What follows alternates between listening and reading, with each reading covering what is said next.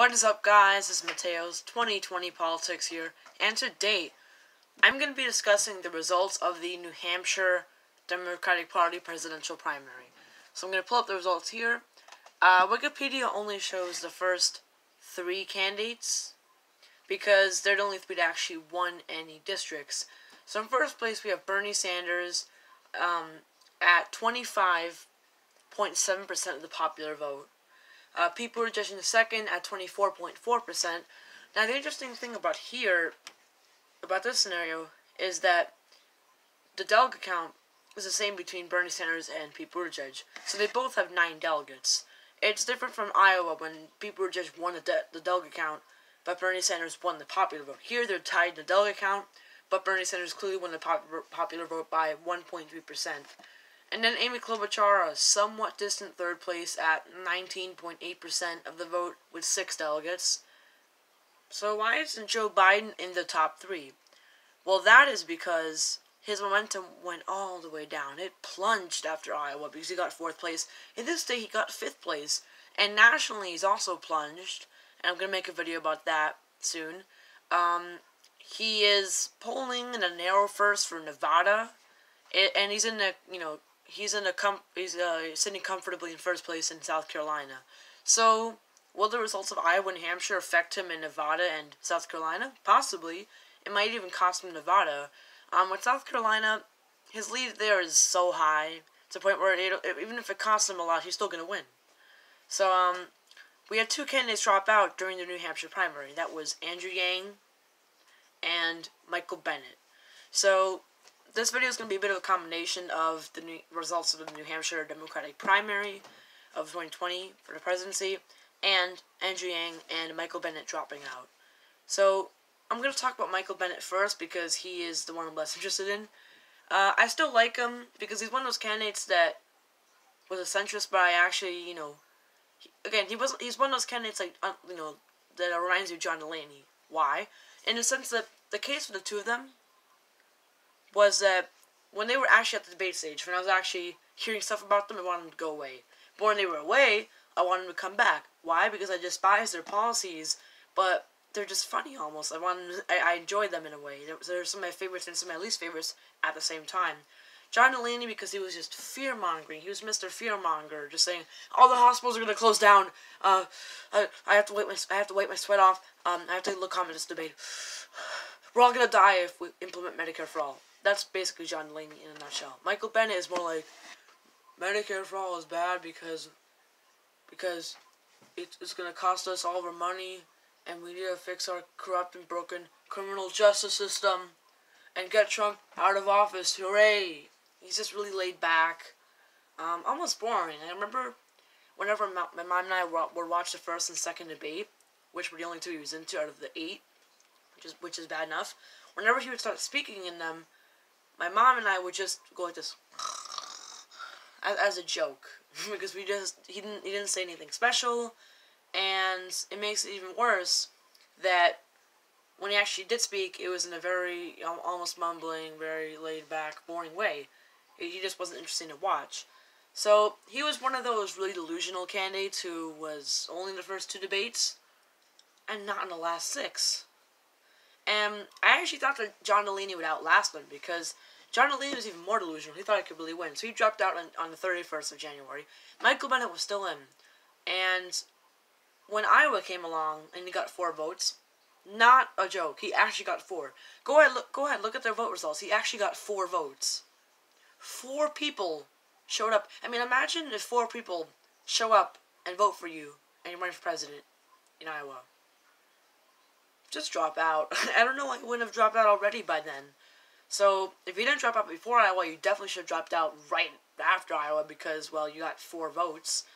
And stay on for New Hampshire, what are you doing?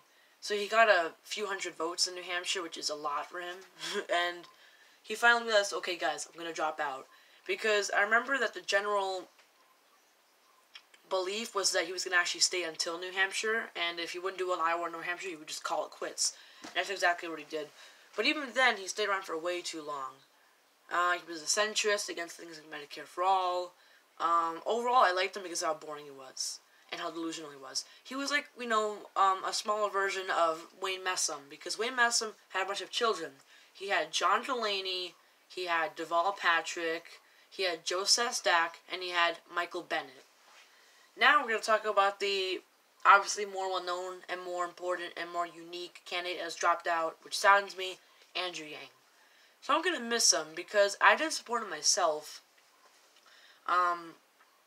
And I think part of the reason that I decided about him dropping out was that my belief of him really changed over time. Because at the beginning of the race, I just disliked him. He's one of my least favorites because I'm like, okay, I get it. You want to give everybody $1,000 a month. He just kept saying it over and over at debates. And I'm just, okay, I get it.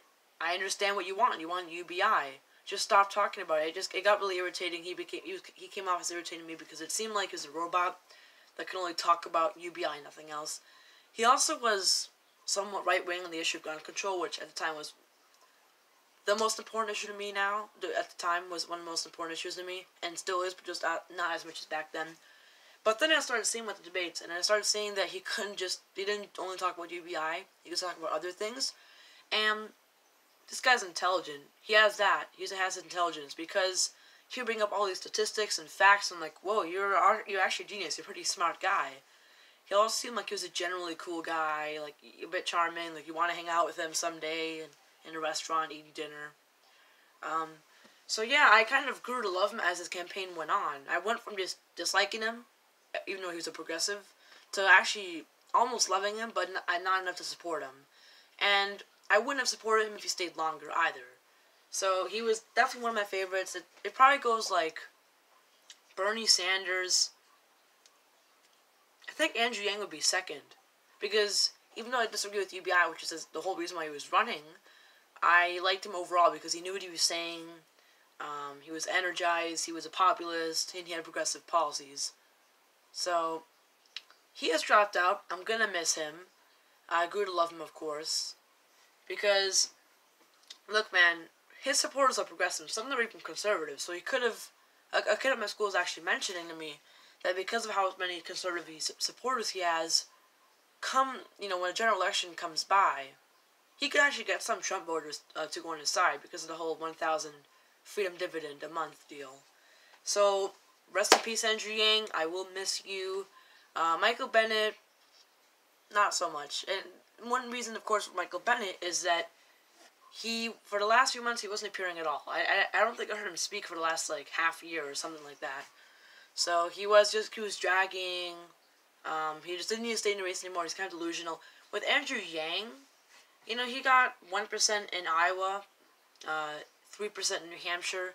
So it's much better than Michael Bennett, but still kind of bad. And honestly, to be honest, I think that even Andrew Yang was being a bit delusional because he stuck around for Iowa, and he got 1%. But then I probably would have dropped out. But he decided to just stretch it a bit, just be a bit delusional and stay around for New Hampshire. We got 3%. But to be fair, to you, Andrew Yang, you probably knew you'd do well in New Hampshire, much better than Iowa, anyway. So that's probably why you stayed in. And so 1% in Iowa, 3% in New Hampshire. It was about time for him to drop out. I'm not gonna lie. I'm sad to say it, but his time was coming. He didn't qualify for 7th. He did qualify for the 8th debate, though, but I don't think he was gonna qualify for the 9th. So his campaign was definitely coming to an end. With Michael Bennett, his campaign has been coming to an end since July because that's the last debate he was in. So summary of the video. Michael Bennett drops out. I do care for him because of how boring he was and how delusional he was. I kind of loved him for that. Andrew Yang dropped out, but I love him for real. Not because he was my favorite candidate, but he was one of my favorites. Maybe even number 2. So I'm sad to see him go. And Bernie Sanders has won the New Hampshire Democratic Party presidential primary. Second place is Pete Buttigieg, Amy Klobuchar. And I think it was Elizabeth Warren in 4th place and Joe Biden in 5th place. And everybody else is just a bit irrelevant in New Hampshire. So, see you guys later, and bye.